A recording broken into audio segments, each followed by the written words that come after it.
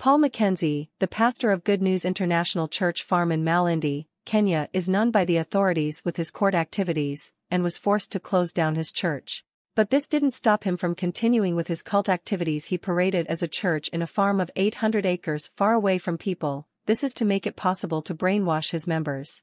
This man claimed to have seen Jesus, and all his prophecies came directly from him. The Bible in the book of 1 John 4 verse 1 says, "Dear friends, do not believe every spirit, but test the spirits to determine if they are from God, because many false prophets have gone out into the world." This pastor is indeed one of the false prophet. The pastor convinced his church members that fasting and starving themselves to death is a way to attain spiritual purity and enlightenment, and that this will prepare them to meet Jesus. He used biblical passages texts to support his claims that denying oneself food and water is a way to connect with God, but the book of John 14 verse 8 said, "Jesus saith unto him, I am the way, and the truth, and the life, no one cometh unto the Father, but by me." The pastor further manipulated his followers by suggesting that those who fail to participate in the fast will not be considered true believers of Jesus, and will not see him. He told them that the fasting is for them to escape the apocalypse coming upon the earth. Unfortunately, these kinds of manipulative and dangerous practices are not unheard of in religious communities in Africa. It is important to remember that pastors are called to lead the Church of Christ, and to feed them with his knowledge until they are formed of him. Unfortunately, this is not the case today. It is never acceptable for a religious leader or anyone to intentionally deceive and harm people. In this case, the pastor's actions have resulted in the loss of numerous lives, which is a terrible tragedy. It is essential to investigate this matter and hold the pastor accountable for their actions. Additionally, it is crucial to provide support and assistance to the families and loved ones affected by this tragedy. Being in a church without the knowledge of the Word of God is very dangerous for anyone claiming to be a believer. You will become a target of exploitation. Many are perishing today because of ignorance. Hosea 4 verse 5 says, "My people perish for lack of knowledge." This pastor exploited vulnerable ignorant people who are listening to a man without knowledge of Christ. Their ignorance and lack of discernment has led them into untimely death. The fear of hell in them was because they believed a work-based message that starving to make heaven is the only way to see Jesus, and not because of what he did for us on the cross.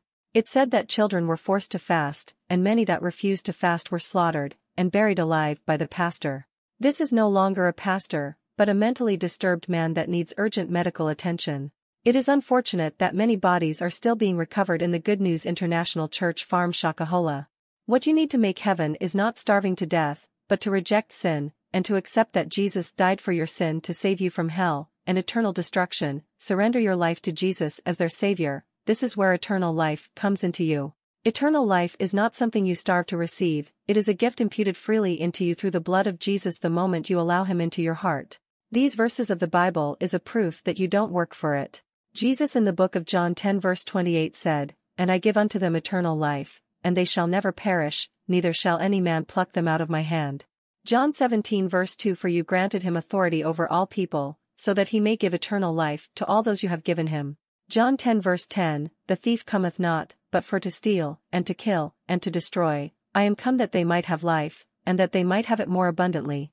This man has been released on bail by the authorities in Kenya, and the death keep rising daily. It's sad, and unfortunate, that these people ended their lives, not because of their faith in Jesus, by their faith in mentally sick man presenting himself as a pastor.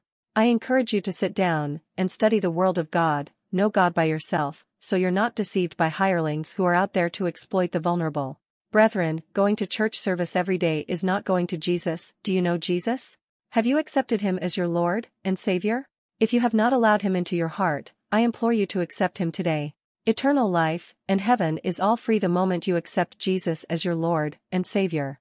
The Bible said, "Whosoever shall call on the name of the Lord shall be saved."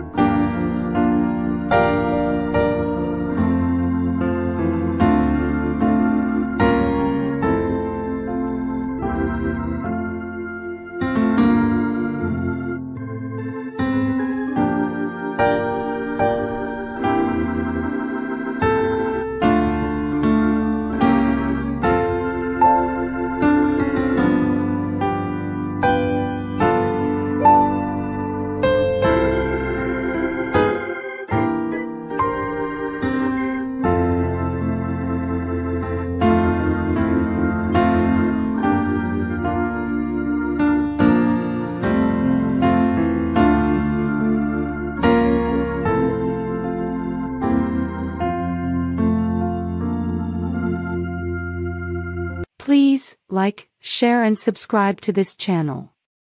Thanks for watching.